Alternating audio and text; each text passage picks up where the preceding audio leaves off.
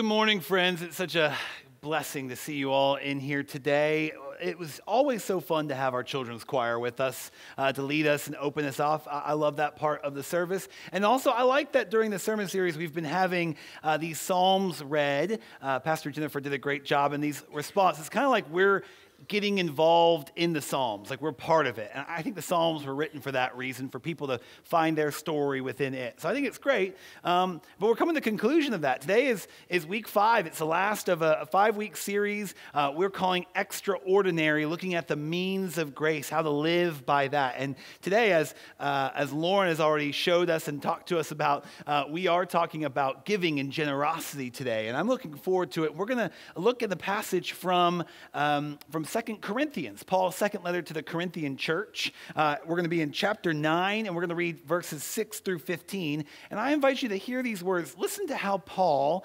approaches generosity with this Corinthian church. Hear these words. Again, I'm glad you're in worship today. Remember this: whoever sows sparingly will also reap sparingly, and whoever sows generously will also reap generously. Each of you should give what you have decided in your heart to give, not reluctantly or under compulsion, for God loves a cheerful giver. And God is able to bless you abundantly so that in all things, at all times, having all that you need, you will abound in every good work. As it is written, they have freely scattered their gifts to the poor. Their righteousness endures forever. Now he who supplies seed to the sower and bread for food will also supply and increase your store of seed, and will enlarge the harvest of your righteousness. You will be enriched in every way so that you can be generous on every occasion, and that through us, your generosity will result in thanksgiving to God. This service that you perform is not only supplying the needs of the Lord's people, but it is also overflowing in many expressions of thanks to God. Because of the service by which you have proved yourselves, others will praise God for the obedience that accompanies your confession of the gospel of Christ, and for your generosity in sharing with them and with everyone else. And in their prayers for you, their hearts will go out to you because of the surpassing grace God has given you. So thanks be to God for his indescribable gift. This, my friends, is the word of God for us, the people of God, and together we all say, thanks be to God. Amen.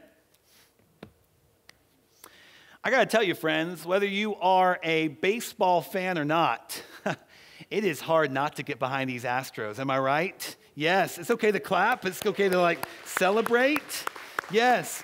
I preached in the sanctuary last week, and at the 8:15 service, there's the Noah choir that stands for Not Old at Heart. It's the older choir at our church. And when I said, "How about the Astros?" they were like, "Whoop whoop whoop whoop whoop." I was like, "Whoa, the Noah choir in the house. Okay, that's cool. I like that." So if they can do that, you can surely clap at the Journey. Come on. This team, everyone can kind of get behind this team. The love of the city after Harvey has really been embodied by these young athletes who, for the second time in franchise history, has taken them to the World Series. And they are earning history, right in front of our eyes. And with so much that we talk about at the World Series, so many dynamics, one thing that I think gets looked over often are some of the levels of superstition that the baseball players have before, during, or after the game.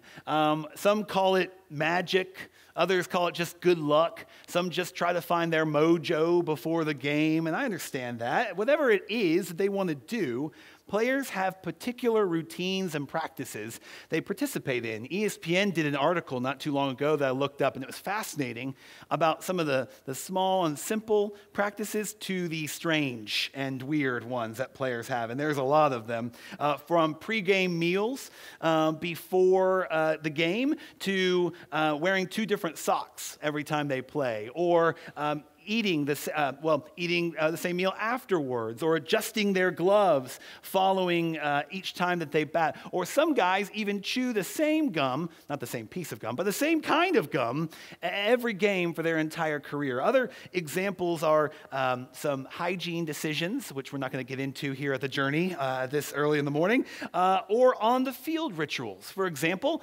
beloved Astros Hall of Famer Craig Biggio, right? When he'd come up to the plate every time, what was a unique quality about him? His helmet, right? It was dusty and dirty. It had all of this pine tar covering his helmet. He came out to the bat, and when he would adjust his helmet, the pine tar goo would get all over his gloves so he could grip the bat better and hit well.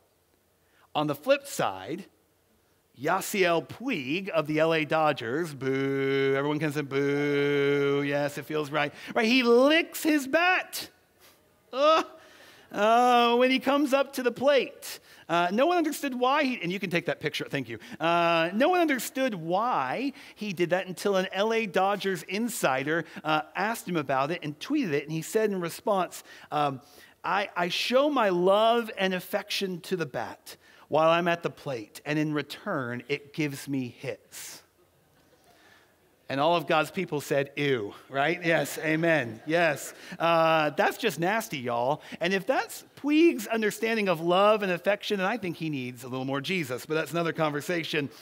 Nevertheless, these players, they do these practices, but to them, it's not odd or taboo, but it just simply steps to complete to provide the best outcome for the game. It also is a sport where, we all know this, right? The momentum can shift at any pitch or any swing of the bat, and it helps to create a degree of regularity amidst an ever-changing long season that they play baseball. And I'd like to think that that's sort of a metaphor, if you will, for the Christian life, right? Think about it. We're wrapping up this series called Extraordinary, looking at the means of grace that John Wesley speaks of. And I always say that the means of grace are, each week, it's a definition of, it's those ordinary practices or channels by which we can experience God's love in our life. And John Wesley was very explicit about some of those practices that we need to do, right? He said, always take communion. That's why we do it every single week here at the Journey, right? Read Scripture. Find time in your week to create Sabbath, a time of rest, moment, or as John Robbins talked about last week, acts of mercy and justice, helping out your fellow man who is in need of help. You see, by enacting these practices, these means of grace, we are in turn getting a chance to experience the individual blessings of God's love in our lives, and then in return, we embody those blessings and go out into the world and share that love with everyone we meet. It is through these practices, these rituals, that our minds are focused, our heart is open, and our willingness to hear God's voice in our life is at its highest potential. It's what sort of Coach Taylor from the show Friday Night Lights, which talks about high school football here in Texas, always says before the big game. What does he say, right? Clear eyes, full hearts, can't lose. And then Tim Riggins comes out, Texas forever, baby, right? That's a good show if you haven't seen it. Now, I want to apologize really quick because I know that there are some non-sports fans present with us in the room today who are looking at me and saying, what are you doing right now on stage? And I apologize for that. As a child, my pastor always used golf references. As a kid, I think he equated the resurrection more to a hole-in-one than perhaps forgiveness and salvation, which can be a problem. But I point all this out. Why I say all this, friends, is to direct you towards one practice that I think is actually taboo to talk about for us in the church. You see, we don't like talking about this because it can, if done in the wrong way, be sort of icky. Kind of get into our personal business, and we don't like people in our personal business. It's the practice of giving. It's generosity. It's financially how you give to the church, which I know lands differently in everyone's ears here in the room. Like a baseball star with his superstitions, we all hold different beliefs and understandings of the way that our money should be connected to the church. And I know, because I've stressed about it all week, that to talk about money in a post-Harvey space and world that we live in, for some of you is like unfathomable. Why would he be doing this? Don't forget, I had those thoughts too. On top of that, the holidays are just around the corner, right? Some of you are thinking, how am I going to get all the food and prepare that for these families, let alone get ready for gift buying coming in the future? And I recognize that I'm generalizing a lot of this. There are people in this space, some of you who didn't lose anything with your house or with your car during the storm. But I called a friend who is a pastor in New Orleans this week and asked him, how do I share wisdom with my congregation about giving after something like this? He had to do the same in 2005 with Hurricane Katrina. And the one line that stood out for me the most is he said, Michael, no one is unscathed in your community after this storm. And so as we enter into this next season, this next year of ministry, there is a degree of uncertainty. And yet what is not uncertain is how much in Scripture we see evidence of the need to give. In fact, if you were to add up all the times in Scripture that the word belief or prayer or love, like love, right? That's probably a big one, most likely in Bible. If you put them all together, it wouldn't even compare to the number of times that the imperative to give is present in Scripture. Not that anyone's counting, but 2,152 times in Scripture. We talk about giving. Giving is no joke to God. Giving is what we need to do and give of abundance. I mean, think about it. What's the top scripture probably quoted from the Bible, right? I would go out on a limb and say John 3:16. And how does that begin, right? For God so loved the world that he gave. He gave his only son. You see, giving is inherent within the character of God. And if God did not first give to us, if God was not a giving God, we would have nothing. And I know that sounds a little cliche, a little Christian bumper sticker-y. But if we actually take a look at its truth there and what it says, I think it can kind of put some things in perspective. In essence, giving is God's love in action. And let me make this point very clear. Giving for God is not just about your money. I truly believe that God cares more about your hearts than he does about your bank accounts. Which is to say, I think that's where maybe Paul was coming from when he was writing to this Corinthian church. The Corinthian church was having struggles of how to deal with this community that was right out in front of them, trying to go out and say, we need to do something with them. And Paul says, whoa, whoa, whoa. Like, open your door. You have resources, Corinthians. You are not poor. You're not broke. Give of yourself. Give of your gifts. Give of your time. Give of yourself and bring them in. But Paul says, wait. There is a caveat you need to remember. And he says this in verse 7. Remember this. He says, each of you should give what you have decided in your heart to give, not reluctantly or under compulsion, for God loves a cheerful giver. Paul is saying, don't give out of pressure. That's not what God is all about. Find what works for you. Do you hear that? Find what works for you and make it something that brings you joy every time that you get it. Nobody likes to do something when they are forced or told they have to do it. For me, that comes to mind when I think about horror movies. Now listen, I know it's October.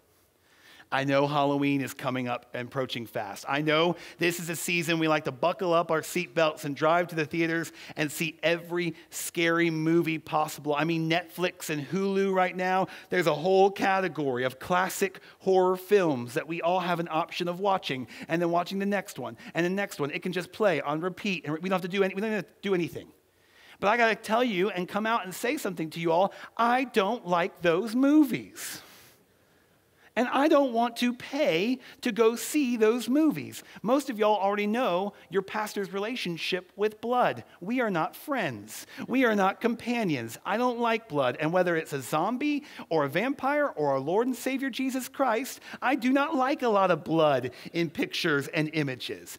The hymn, "There is a fountain filled with blood," brings nightmares to me, y'all. I don't sleep at night when I think about that. But do you know what I do love? Disney's classic Hocus Pocus. And you know what? I don't care who knows it. I love that movie. I can quote almost all of that movie. Leave the pumpkin spice latte at the counter, y'all. I just need a couple hours with this movie, and I am good for the fall and Halloween festivities. Now, if you force me to sit down and watch horror movies and say, get in the Halloween spirit, we're going to have some problems. But give me some time to watch Hocus Pocus, and I am a happy camper. You see, God wants us to be cheerful in what we do and how we give, not tempted or swayed by other people's opinions or telling us this is the way you should look at things or how you should get in the right mindset. In fact, the Greek word that Paul uses here for cheerful actually translates to the word hilarios. It's where we get the word hilarious, right? So think for a second. I want you to actually think. When was the last time you had a really good laugh? When was it? Who were you with? Who was around? What were you watching, right? What was going on in that moment? I really do want you to kind of imagine that emotion. Because from that place, God is saying that's the root in which I want you to give yourself from. God wants us to enjoy, to celebrate, to think fondly, to be happy when we show generosity towards what God's purpose is for this earth and for us. Paul continues on in his passage, and he begins to talk about what happens when we do give and how abundantly it will be with God. He uses words like multiply and enrichment and thanksgiving, and he tries to help us understand that when we give of ourselves to God, God will do abundant things. God will help us to flourish. And speaking to crowds of mostly agricultural folks, right, he uses words like seeds and sowing and harvest to help really paint the picture. And I think he does a good job at that. But if I can be honest, I kind of found myself a bit lost. See, I don't think Paul was trying to puff up the Corinthians to make them feel good or trying to swindle them with a few lines to kind of get underneath them so he could begin to take their money. No. I have found that when I was reading this, that the first thing that came to me is that before I know the results of my giving, I have to first learn, or maybe relearn, how to give in the first place. This upcoming Tuesday is Halloween. I know many of you probably have your costumes ready to go, your kids are ready to trick or treat, but this day also holds a significance in the life of church history. Because on October 31st, 1517, a German monk by the name of Martin Luther marched towards the Castle Church in Wittenberg, Germany, and went there and did, as we call, nailing in the 95 Theses to the church doors, declaring defiance against the Pope and against the Catholic Church. And although it was meant to really spark some academic conversation, you see, Luther's charisma and the power in that document was the catalyst for a monumental schism within the Roman Catholic Church known as the Protestant Reformation. And this Tuesday marks 500 years since that day. And today, 1/8 of the world's population are Protestants. You and me, right? We're in that crew. And it all came from a guy who wanted to reframe the picture that he had always known.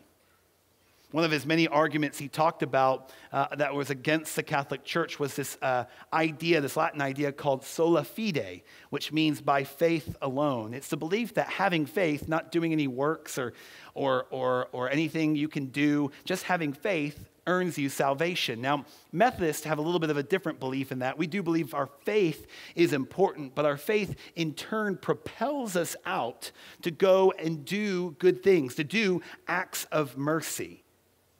But the whole point of what Luther has done in this situation, what Luther has done for this, is Luther has shifted the momentum for the 16th century Christian believer. They have now got to reimagine, reorganize, reform the routines and rituals that they had known their entire life. And the Reformation process is a brand new adventure for so many of them who need to see the way they act and live in a whole different light. Does that sound familiar, Houstonians? Seeing the way of life in a whole different light. Which really got me thinking about the way that we give here at the Journey. I don't know how you were taught as a child about generosity or what practices were instilled as a young boy or girl growing up. Nor do I guarantee a pill or a prescription to give any of you that you can just take and become a better giver. But you see, in this season of the church, as we look to the congregation, to you, for our support in prayers, volunteer opportunities, and in, of course, money, there's a few things I do know. And here's what I do know. And it's that the momentum of the big game, the momentum of a life of a Christian in Houston has shifted. The things that we always knew that we can lean on in times have shifted and changed. Which is why I think that we need call it mini reformation of the way we traditionally give here at the church. Whether you're a longtime member here in this community or you're just kind of deciding, is the Journey the right fit for me? The topic of giving no longer has to be taboo if we do it with purpose. And so, first, I think we should all start by finding ways to give regularly. Making generosity a habit rather than an obligation is a simple step forward to begin to shift the way you see and witness God moving in our lives. Second, I think it's important for us to make a plan, right? Maybe it's a challenging one for us. Perhaps it's not contributing all 10% of your income. For some of you it is, which is wonderful. Maybe for you it's saying, I'm going to volunteer at Backpack Blessings every fourth Sunday of the month. Or I'm going to say yes anytime those communion folks ask me for at least a whole month to help out serve communion. Or maybe it's to increase your giving by 1%. Some of you are like, 1%? That's nothing, Jarboe. What are you even talking about? I'm telling you, truthfully, that's a commendable step forward. And then maybe in 3 to 6 months, you reevaluate and say, you know what, I'm going to give a little bit more than 1%. Also, I think it's important for us to pray over our giving and listen to what God is doing in our lives. How many of you have that auto transfer from your bank account there? Do you think about that and pray for that? Or is it just kind of out of sight and out of mind? When you send a text to give, is it just God? When you put it is it just, what if we prayed about our giving the same way we pray about the well-being of our country, the well-being and health of our families? If we prayed that same way, can you imagine what might happen and what might experience within us? And then last but not least, I think we need to enjoy what God is doing in our lives. Friends, we work hard. All of you in this room work hard. We need to enjoy and be thankful that we get to give generously to God. We need to celebrate what God is doing in our lives often and always. So let me close with this. Here's what you need to know about your pastor right here. I know I am not the pastor who will tell you if you tithe 10% of your offering, you will go straight to heaven. I'm not that guy. I know a guy in the city who will tell that to you. I'm not that guy. I'm also not the guy who will tell you that if you give $1,000 to the church, that God will richly bless you with 10,000 more. Again, I'm not that guy. My job as your pastor is not to convince you to give to the church. My job as your pastor is to help you continue to fall in love with Jesus Christ. And when you fall in love even deeper and even more, then in return, we can begin to think as a community and to reform the way that we are giving to MDUMC in general. I like how Luther talks about that faith in Reformation when he says in the 95 Thesis, he describes it like this: faith is living, daring confidence in God's grace, so sure and certain that a person could stake their life on it 1,000 times. Are you willing to stake your life on it? Because I am. And my hope is for us as a journey that we may, by our faith, by God's grace, in all of the means of grace, propel us to give. And not give out of being forced or obligation, but give out of sheer cheer and joy. That even in the world that we live in today, even in the Houston that we know as home today, that the practices of generosity for this community will never, ever waver. May it be so. Amen.